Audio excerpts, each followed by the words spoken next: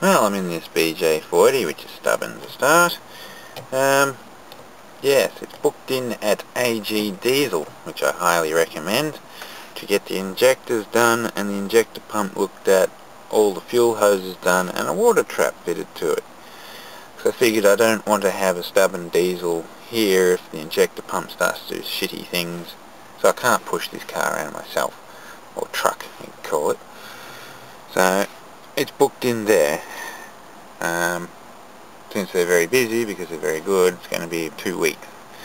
So this can just sit until then. Or the customer can take it away and then take it there himself.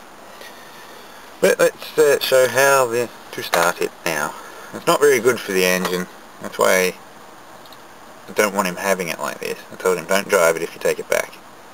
Just park it and let it sit. And I'll show him how to start it. You glow it and the little thing becomes red. There. See it now. Make sure it's in neutral and turn the fan off. Don't touch the gas at all, and just turn the key. Run like shit for a bit, turn it off. Because otherwise it'll just sit there kicking about, doing horrible things to itself. Glow it again.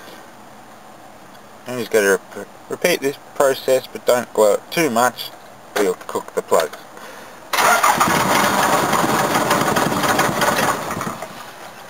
You can tell when it's going to go bad.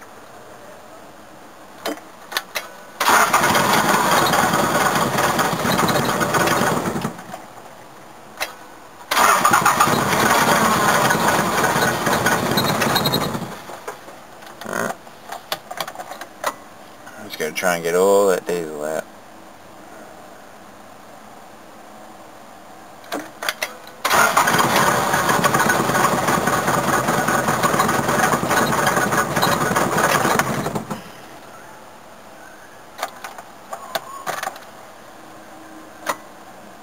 Nice smoke cloud.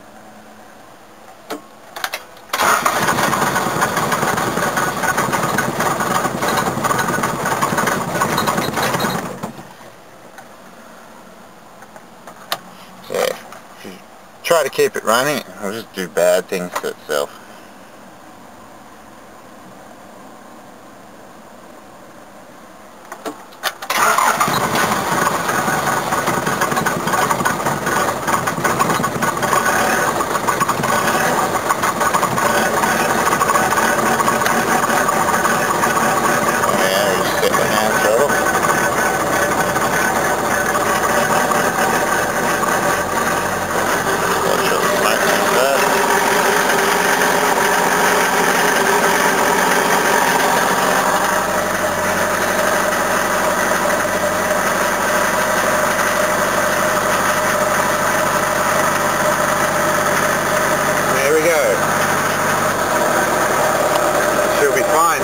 You let it sit for 4 or 5 hours and then it will be a pig again. But if I was to turn it off now, so it's back to idle and off, and then try and restart again.